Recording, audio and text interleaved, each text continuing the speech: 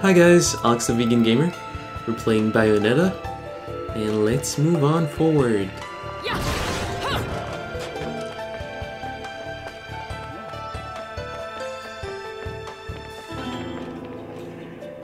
Well, this place looks pretty. I can lift this?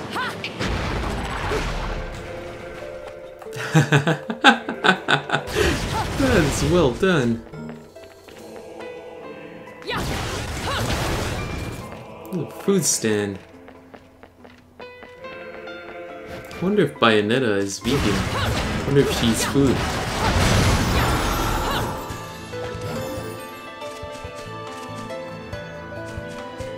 She almost looks like a vampire. Bullets right here. Or another book. Oh, you guys! I'm gonna round up reading again. Notes on the topic of Magic 1.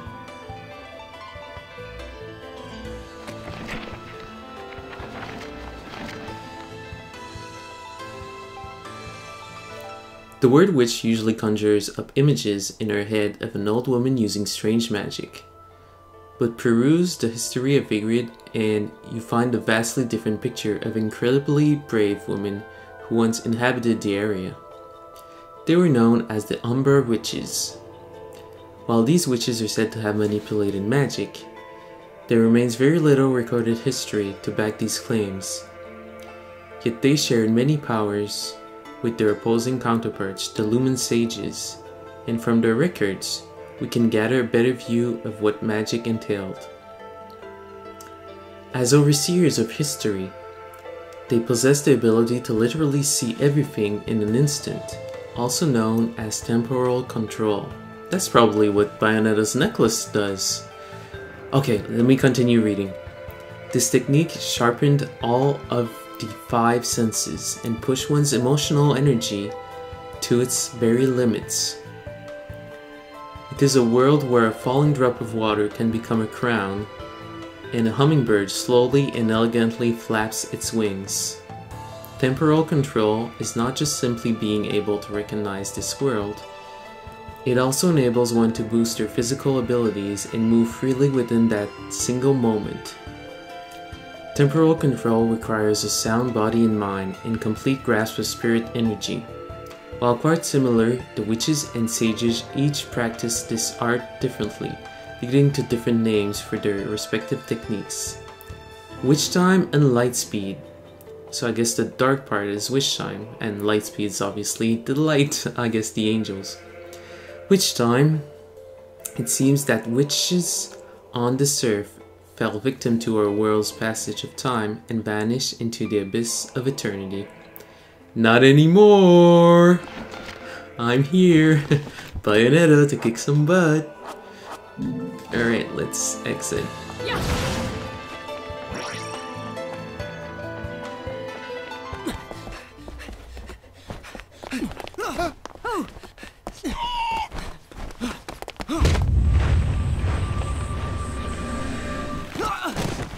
What is that, Assassin's Creed? It reminds me of Assassin's Creed video game where the guy kind of climbs up walls and hides. Oh, he's a cutie.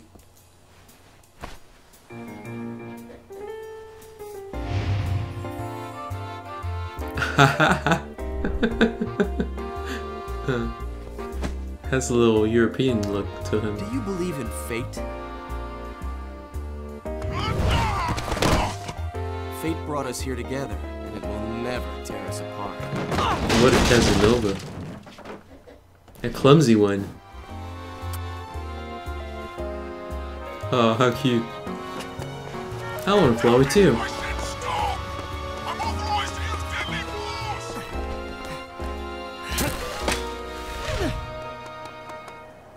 Fuck! Where'd that bugger go? I think I said fuck. Huh. He has Batman techniques. You grapple to go up walls. Sayonara.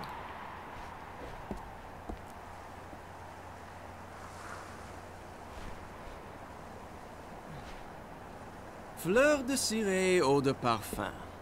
That's French. It's a wonderful floral bouquet. With its Subtle hints of rosemary.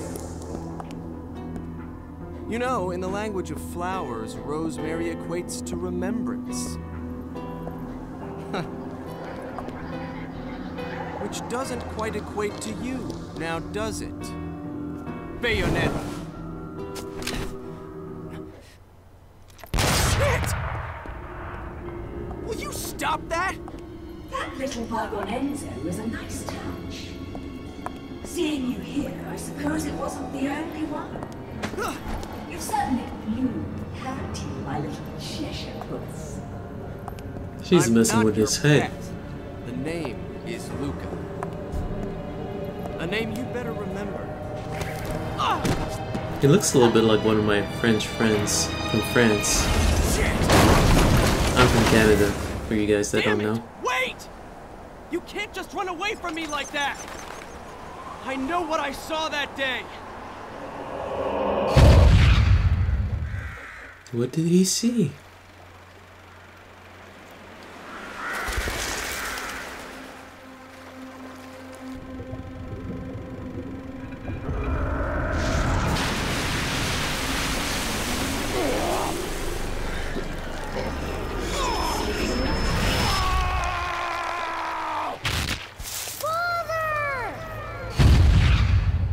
I know all about Bayonetta your killed his kind. dad.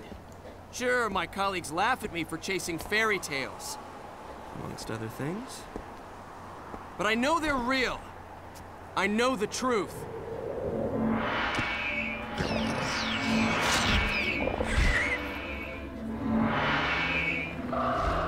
Alright, monster fight. Let's kick some butt. Smell. It's the same smell that clung to the air the day my father was murdered. Which means I'm right on your doorstep, Bayonetta. I'll let you in on a little secret, Cheshire. The name is Luca.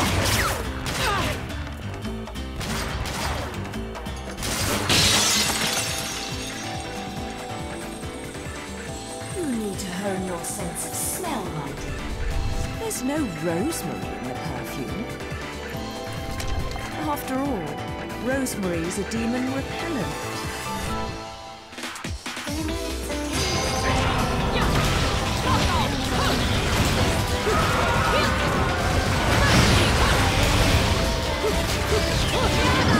It's a bad guy on my way.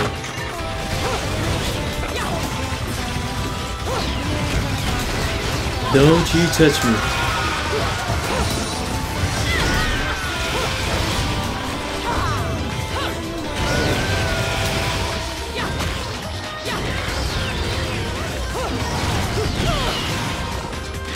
I guess he did touch me this time around. Which time?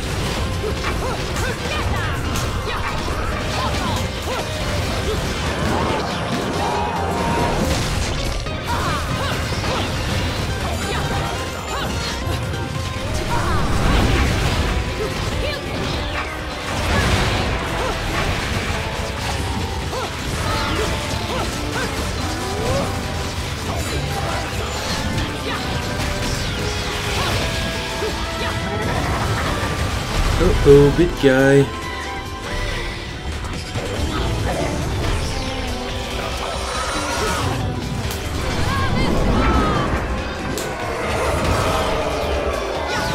Oops. Out of my Bayonetta. Uh-oh, that was a miss. Damn it. I can't see a thing. I prepared for being behind his back.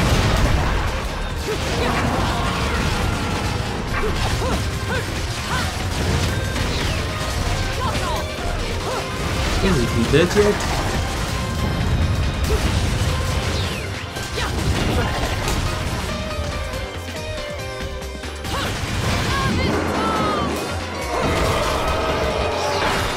He needs to concentrate more.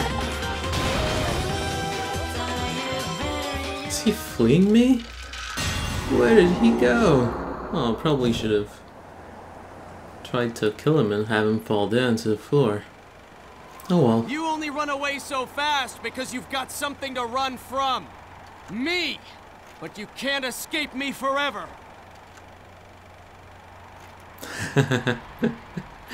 I'm right behind you.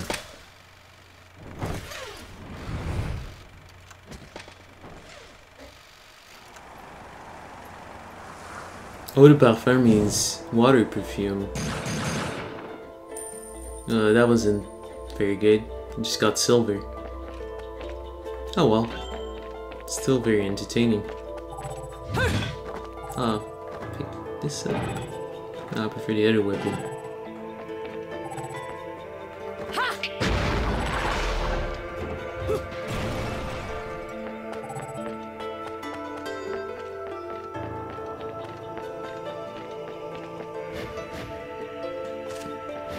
I think I've done pretty much everything there's to do right here.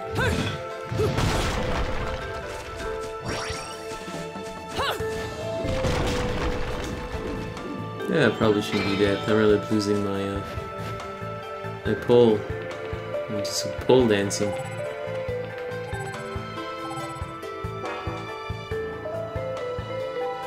They've installed classic telephones so as to not disrupt the ambience of the area. Oh, that's nice.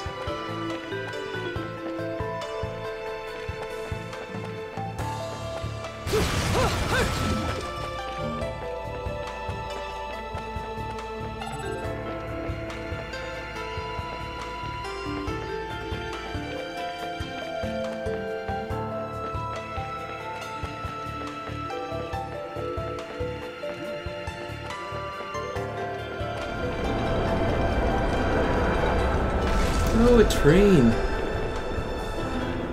Oh, that's cool.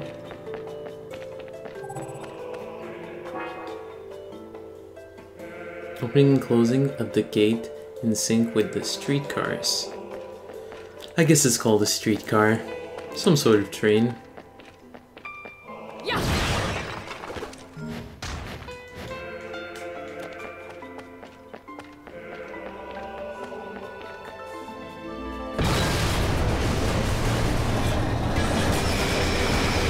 Whoa!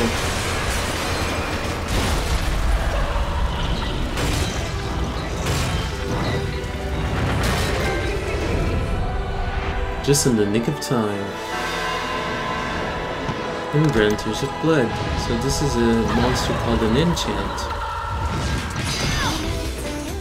Whoa, how's I supposed to dodge that?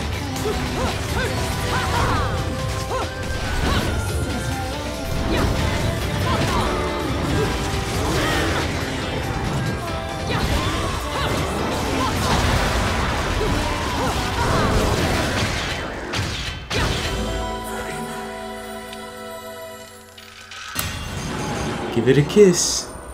I got silver. It's all good.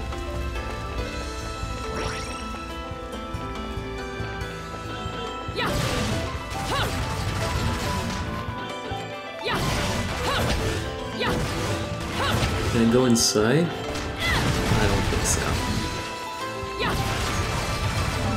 Alright, let's move on.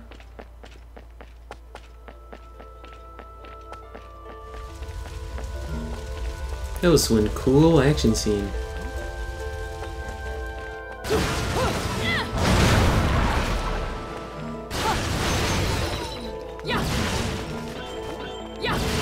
People in the real world must be wondering, like, why everything is breaking off.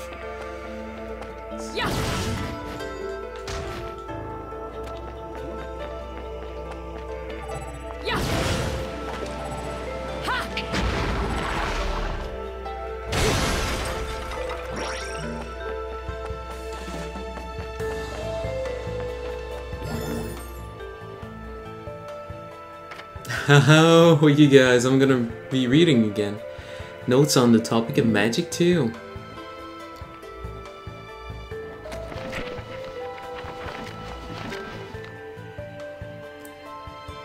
In the rigorous pursuit that are the magical arts, one method is said to have caused countless deaths during training, witch walk.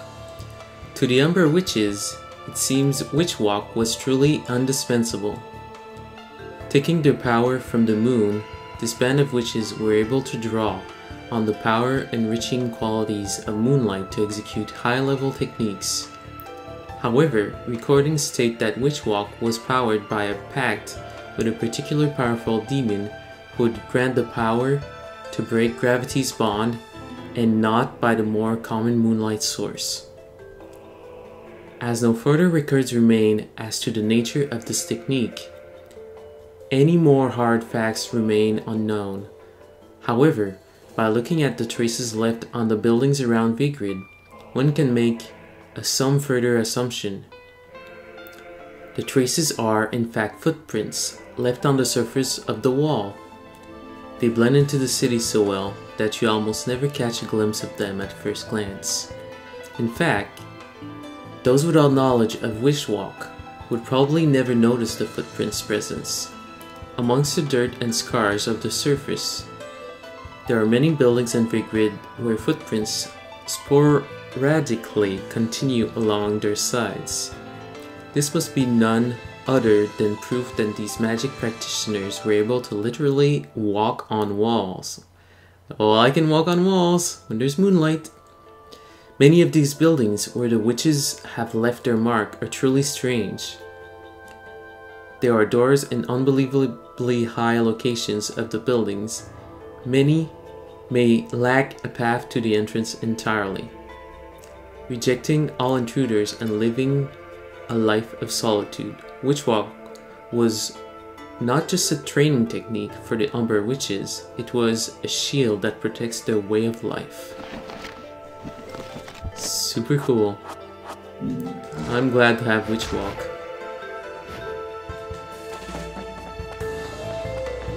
Too bad it only works at night, because I could walk up the walls here.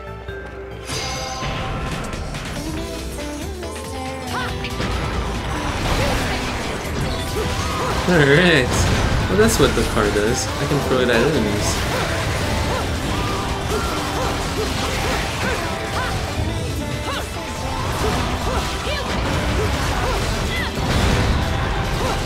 Kick your butt literally with my high heels. Where are all the other monsters? Oh, this big guy again.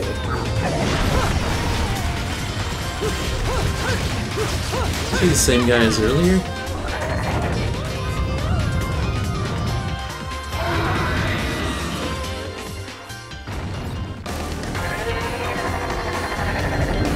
Oh, there's his friend.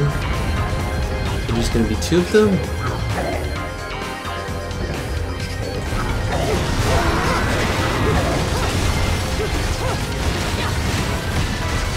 I guess I should probably get rid of the one with the least amount of energy.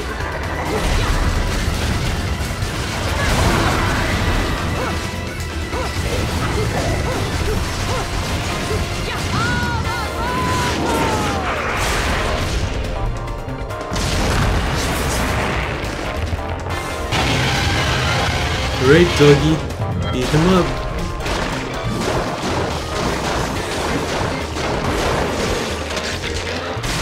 $500 is good.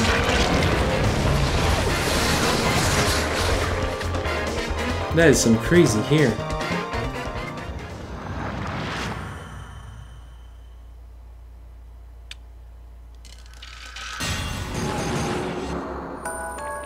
I got a gold medal. That's pretty good. I'm glad about that. And no damage.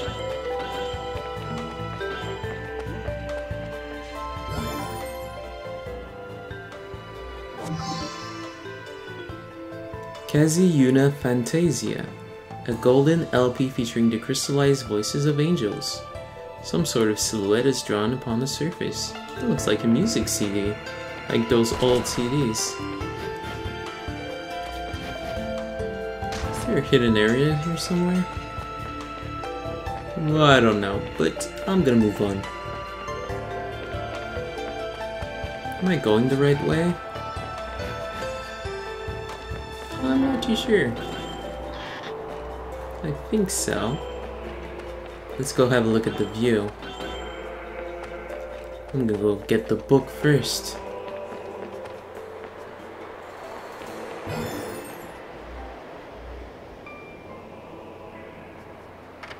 About the Umbra Witches 1.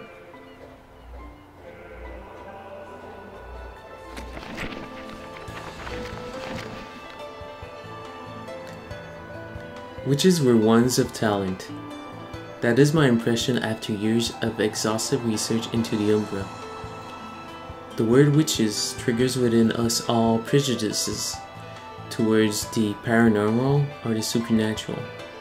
However, in this ancient city of Vigrid, the magical arts were a systematic form of scholarship. Of course, what I have learned about witches will be labeled as fraud by the world at large, or undoubtedly dismissed as nonsense. I will begin these notes with items I have confirmed to be absolute facts in regard to witches. Due to their lack of contact with the outside world, we often feel that witches were strictly hereditary order. However, this was not always the case. For one to become a witch, one must first and foremost possess incredible spirit energy. Those with the power could become witches despite being of low birth, and those without power would be forced into secular life, regardless of any blood ties to a witch clan. Naturally, children born within a clan were often quick to grasp the concept of magic due to the environment around them, allowing their innate abilities to bloom at much earlier age. Coming to grasp with the concept must have inspired one to further hone their spirit energy.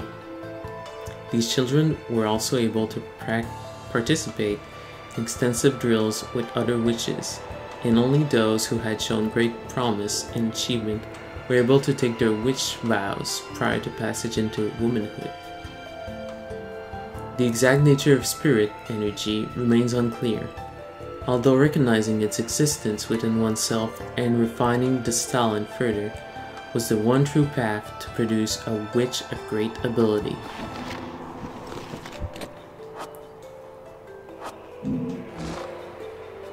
Alright. Hey. I'll have to check those, but I'm gonna go save first. Okay, you guys. Don't forget to save the animals, kick some monsters' butt, and I will see you in the next video. I'm gonna go save at the Gates of Hell.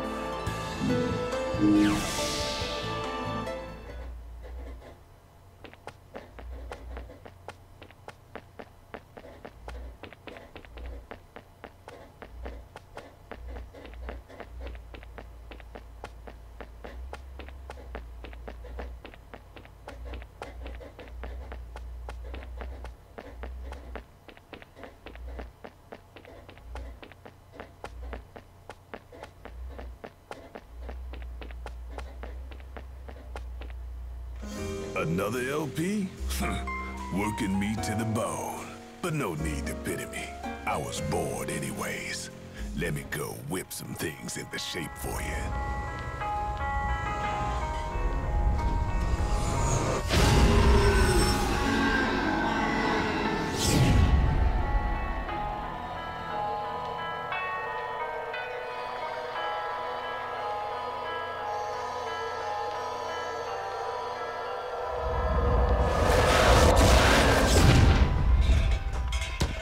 This took a bit of pounding to shape, but the workmanship's solid. Now, go put this thing to good use. Shruba. Alright. I'll take that whipping. Let's add more techniques. Let's add all of them. I'm not being very reasonable, but you know what? Whatever.